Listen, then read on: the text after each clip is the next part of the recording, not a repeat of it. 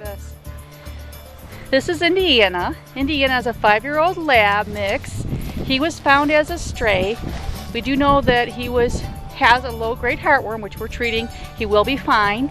He is up for adoption now with the Humane Society of Huron Valley. He's a lover. He's just a sweet guy. We estimate him to be about 5 years old. He likes to hang out with you a lot, as you can tell. He'll go for walks with you. He'll play some for sure.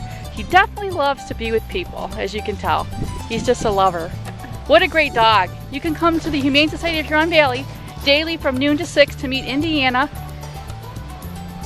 and all the other dogs and cats up for adoption. Thank you, Chris, our dog walker. And Indiana, you sweet PU. We hope you get a home soon. Thank you. Good boy.